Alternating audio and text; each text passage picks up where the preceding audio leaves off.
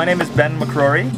My job here is to make sure, primarily make sure that we have students at the school. And so I meet with families who are thinking about enrolling their children. We are Green School, and our name is very obvious, I think, but we're trying to do things in a way that is environmentally sustainable. So we build all of our structures out of local, natural, renewable materials, primarily bamboo.